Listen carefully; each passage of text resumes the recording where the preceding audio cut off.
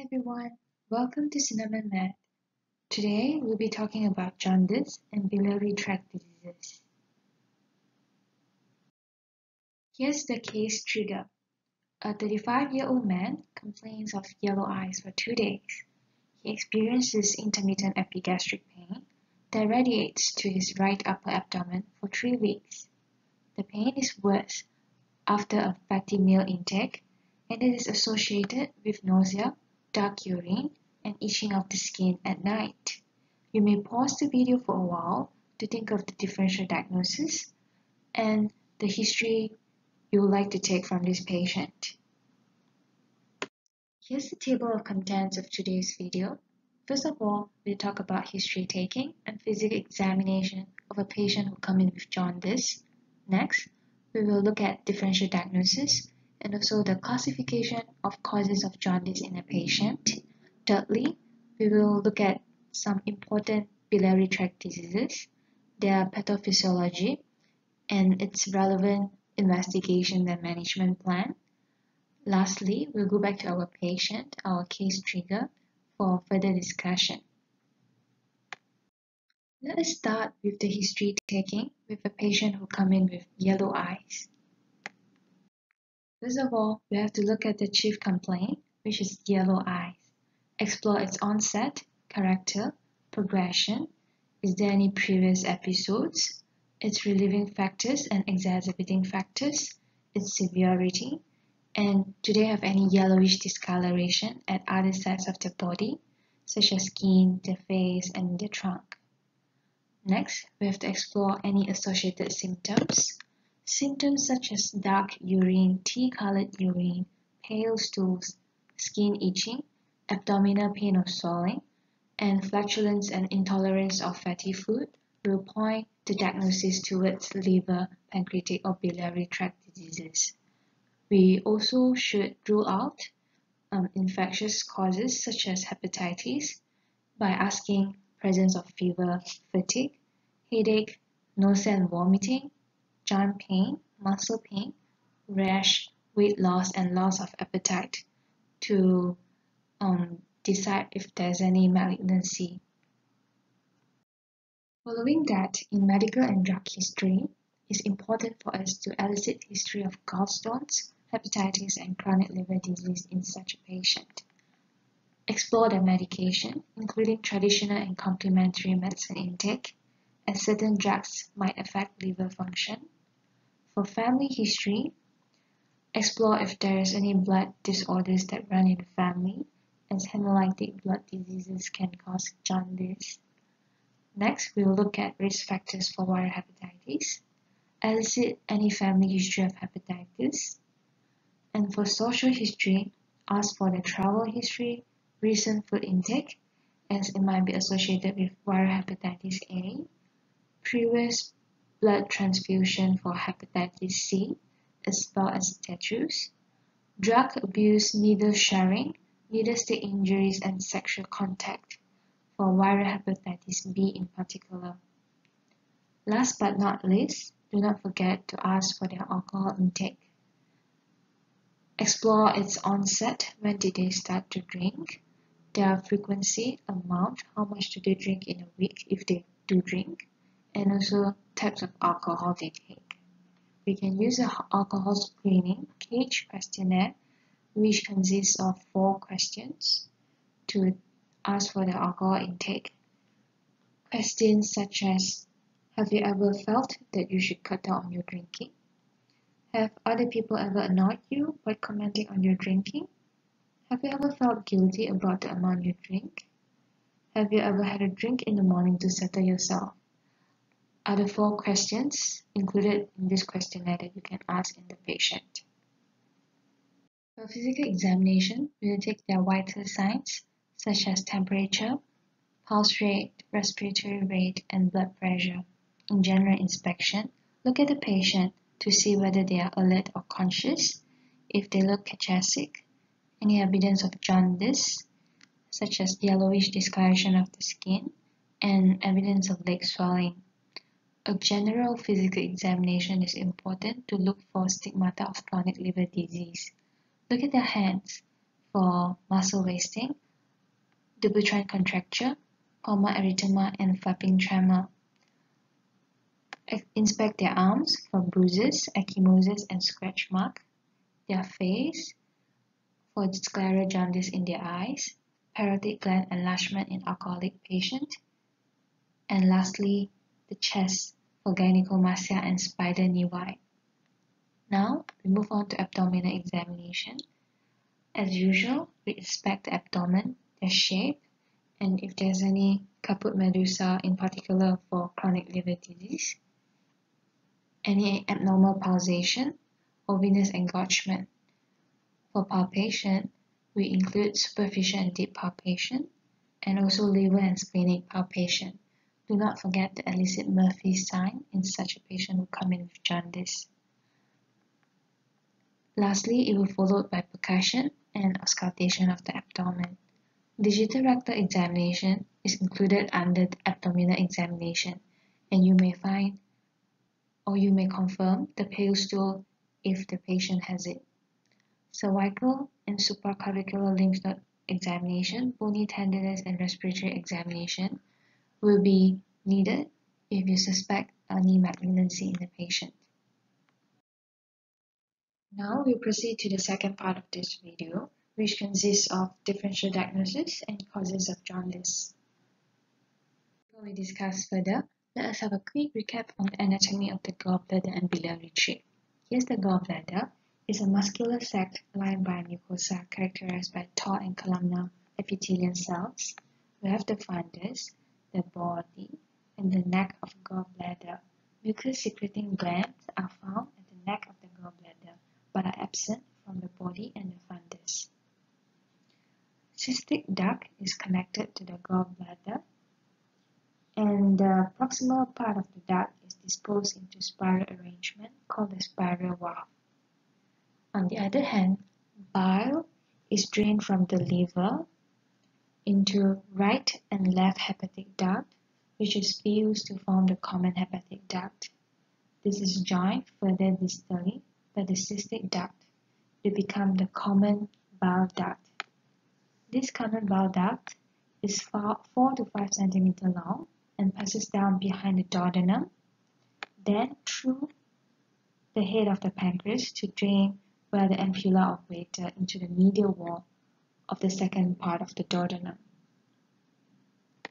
In most cases, the main pancreatic duct joins the common bile duct at the ampulla, although it may enter the duodenum independently.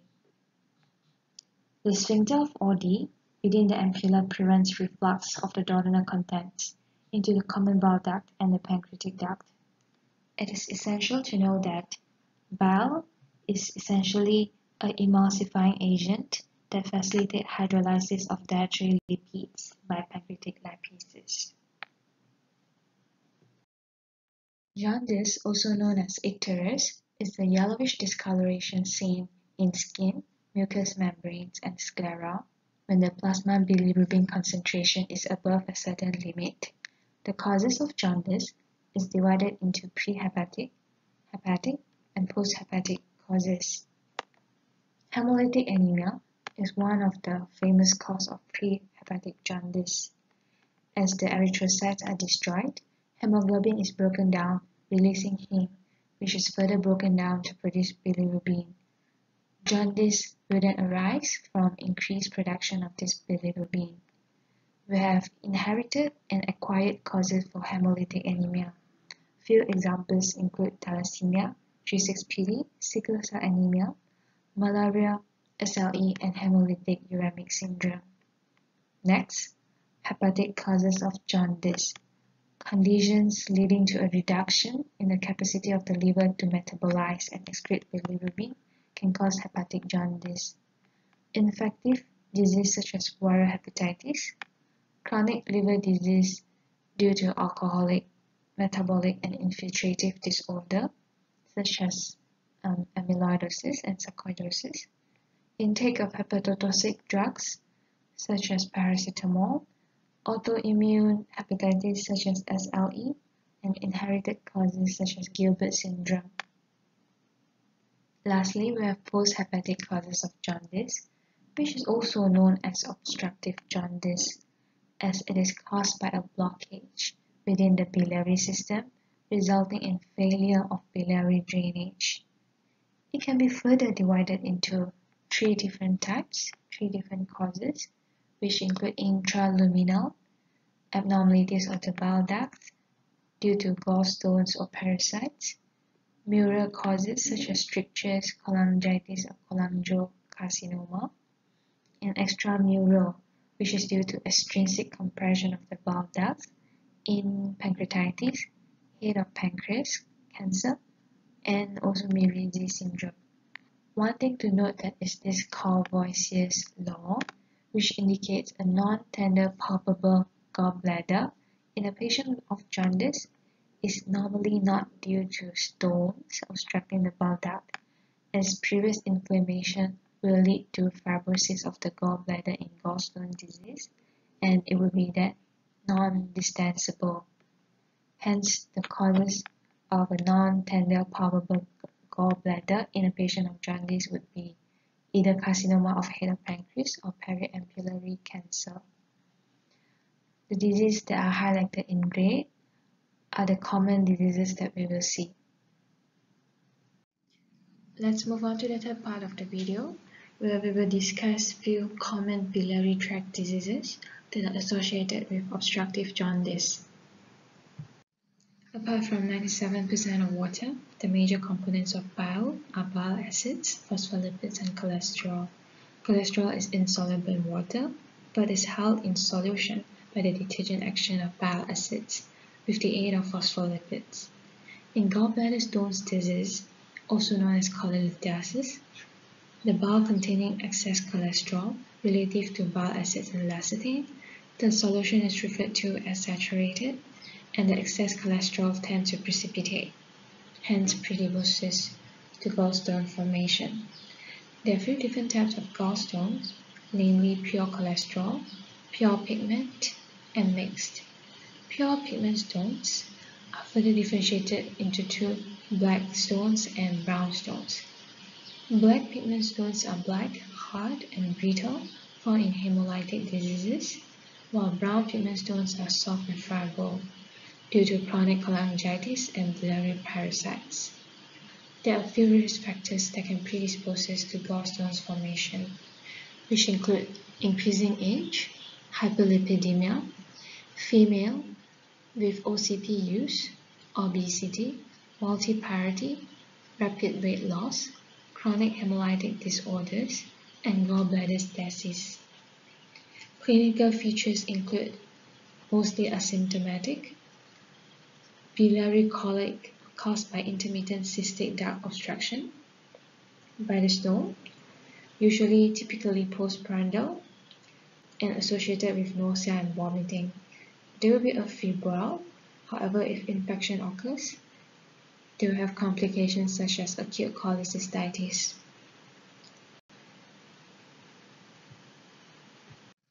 Acute cholecystitis refers to inflammation within the gallbladder. There are two types of cholecystitis, namely acute calculous cholecystitis and acute calculous cholecystitis.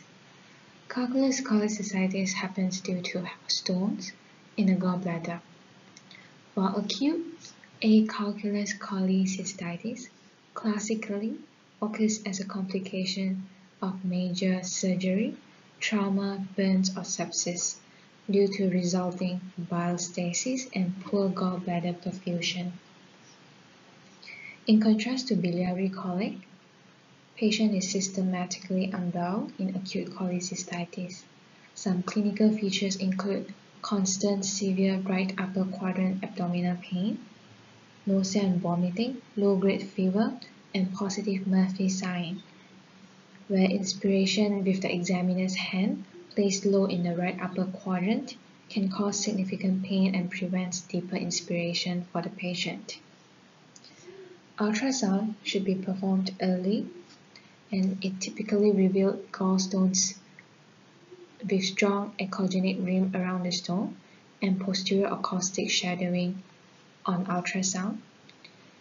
And other findings include contracted gallbladder, due to repeated episodes of infection that can cause thickening and fibrosis of the gallbladder, pericholecystic fluid due to edema, and thickened gallbladder wall, which would be more than 4 to 5 millimeters. Some complications that can occur following acute cholecystitis include emphysematous cholecystitis, chronic cholecystitis, mucosal, where obstruction of the gallbladder outflow with ongoing mucus secretion can lead to gallbladder distension. An infection of a mucosal can lead to pus within the gallbladder, also known as empyema of the gallbladder. And lastly, gangrenous cholecystitis, as infection and distension can lead to thrombosis of the arterial supply of the gallbladder. Gallbladder perforation may ensue, causing subphrenic abscess or generalized peritonitis. Next, in Choledocholithiasis, gallstones are found in the common bile duct, and they usually originate from the gallbladder. Primary ductal stones are rare. Clinical features include obstructive jaundice, biliary colic, and if infection occurs, it will lead to complications such as acute cholangitis. Ultrasound typically revealed gallstones in the gallbladder and common bile duct. Because of the gallstones, common bile duct will be dilated, which would be more than 10 millimeters. In fact, small gallstones, less than 5 millimeter diameter, commonly pass unnoticed into the duodenum, but larger stones may impact the common bile duct or the ampulla oblata, causing complications. Classically, the alkaline phosphatase and gamma glutamyl levels will be elevated in post-hepatic obstructive jaundice. Acute cholangitis, also known as ascending cholangitis, is a life-threatening condition that is caused by an ascending bacterial infection of the biliary tree. Choledocholithiasis is the most common cause, with infection causing stones in the common bile duct, leading to partial or complete obstruction of the biliary system.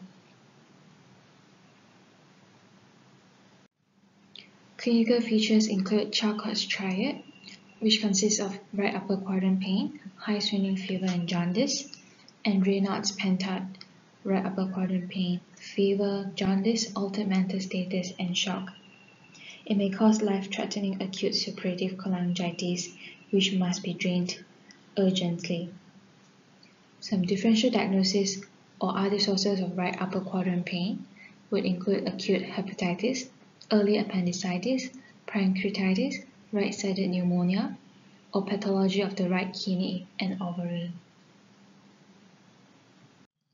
Meniere's syndrome occurs following an obstruction of the common hepatic duct due to compression from or inflammation due to a gallstone in Hartmann's pouch or the cystic duct.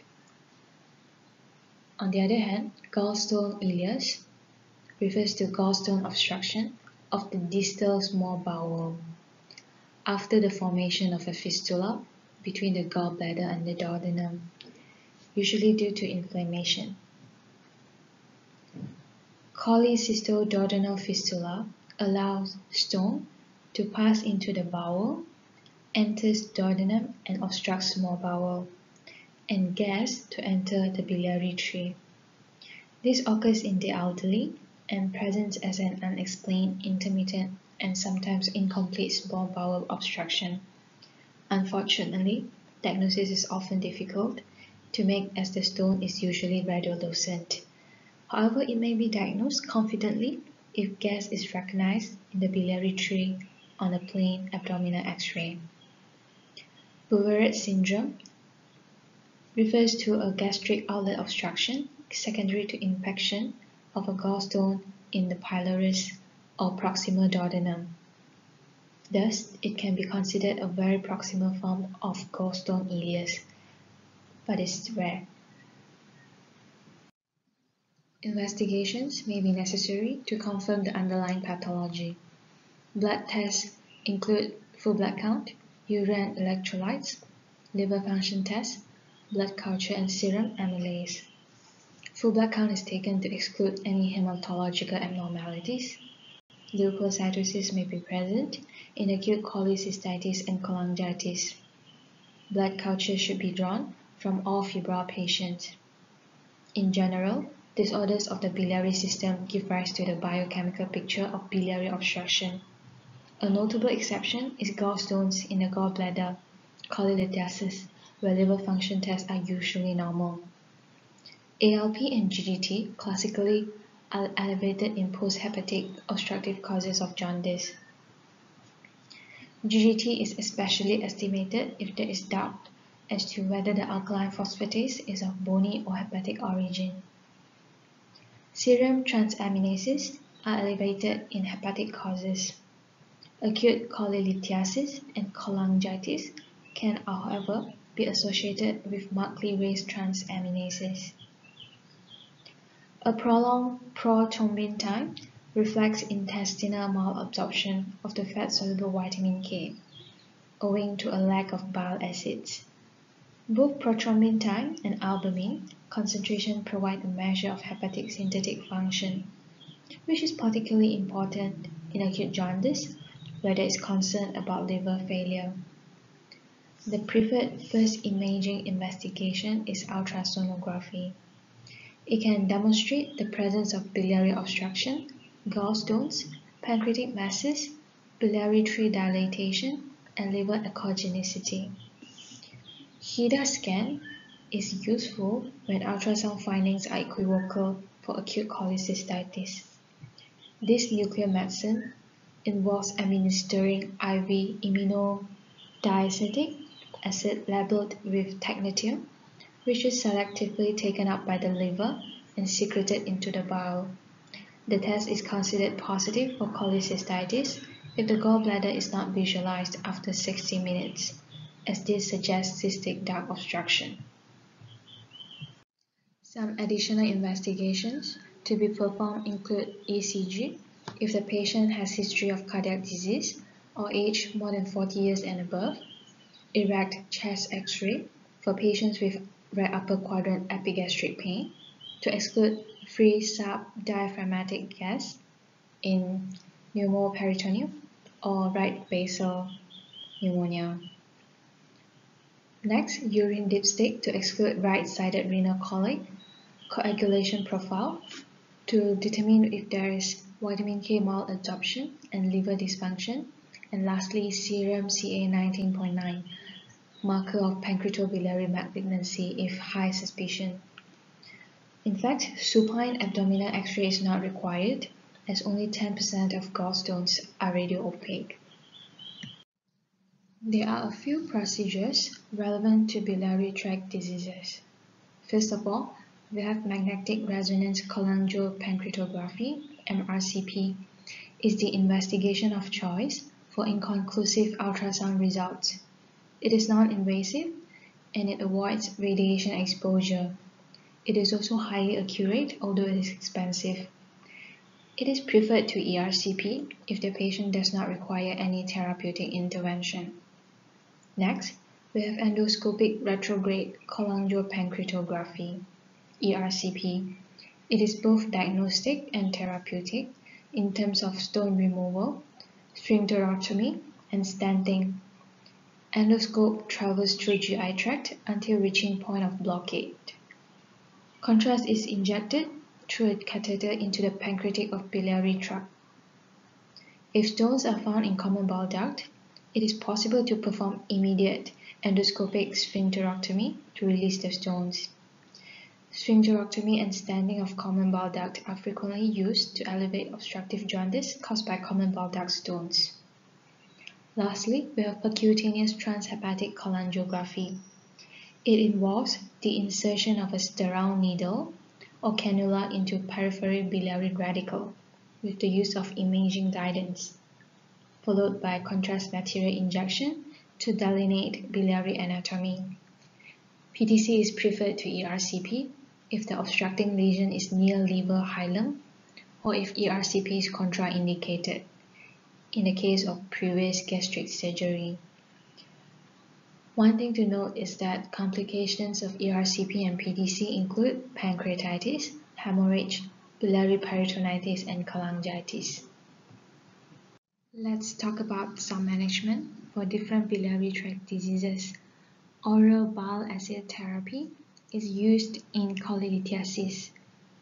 Both chenodeoxycholic acid or ursodeoxycholic acid can dissolve cholesterol gallstones.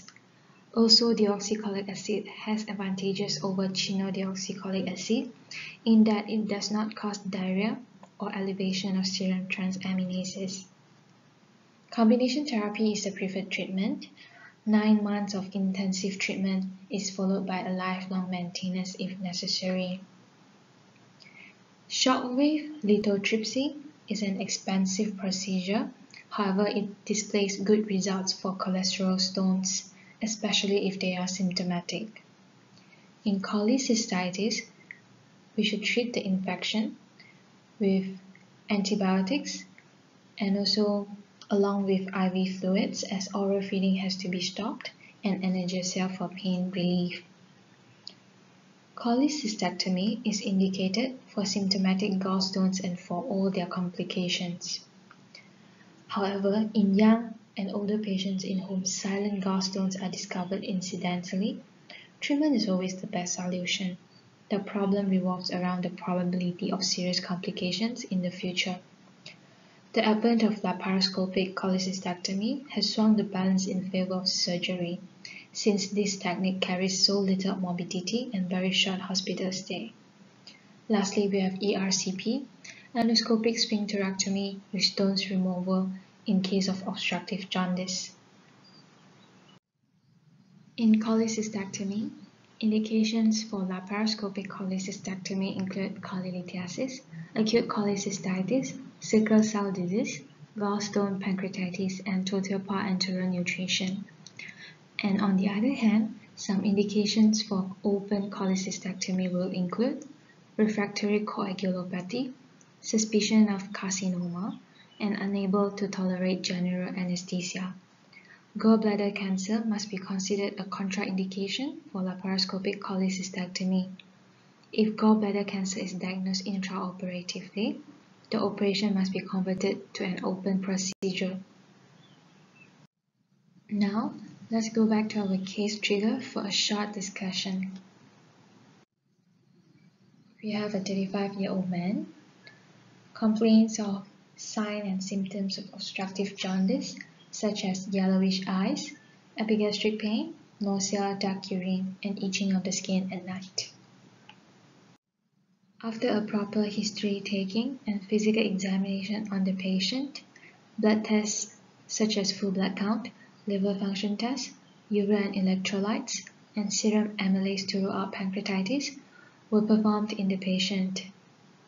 Ultrasound revealed dilated common bile duct without bile stones in the common bile duct, with 3 stones in gallbladder. ERCP with common bile duct exploration was performed. Although ultrasound did not show stones in common bile duct, but common bile duct is dilated. Hence, there might be possibility of the need of therapeutic removal of the obstruction because of the presence of obstructive jaundice as well. It's important to note that ultrasound demonstrating dilatation of the common bile duct system, often indicating distal duct obstruction. Sometimes it is unreliable to identify bile duct stones, particularly at the lower end. Image tends to get obscured by overlying duodenal gas. Lastly, the patient is scheduled for an elective cholecystectomy for removal of the gallbladder in view of cholelithiasis. Post-operative care for this patient involves proper hydration, wound care, bleeding and pain management. Post-operative fever most of the time is inflammatory in nature. If the patient remains hemodynamically stable, a mnemonic characterized by 5 Ws, namely wean, wound, water, walk, and wonder drugs, are important for us to look for the source of fever if there is any. Wean indicates lung atelectasis or pneumonia. Wound, we have to take off the dressings and have a look at it. check the wound integrity, press on it as there might be discharge indicating wound infection. For water, it resembles urinary tract infection, especially if Foley catheter is still attached to the patient. Do a urinalysis if necessary. If infection is present, remember to remove the source, which is the Foley catheter. For walk, it indicates deep vein thrombosis formation in the patient. And lastly, wonder drugs. We should review the medication to see if there's any chance of cross-reaction among the medication given to the patient. Post-operatively, surgery can cause temporary paralytic ileus. Make sure the patient and the doctor hear the stomach rumbles as gastric and small intestinal activity appear to return within hours of surgery. Although colonic activity returns by post-operative day 2 or 3. Burping and vomiting is bad as the gas is not going through and backing up in the stomachs, getting distended. This can cause vomiting and complications such as aspiration pneumonia or damage to the abdominal suture might ensue. For nutrition-wise, we should advise the patient to start with clear liquids, advanced diet if tolerated, and soft mechanical diet, which include non-spicy, blunt foods such as bread and soap. That's all for today's video. Thank you for watching, and do not forget to hit the like button and subscribe to my channel. Wishing you a great day ahead.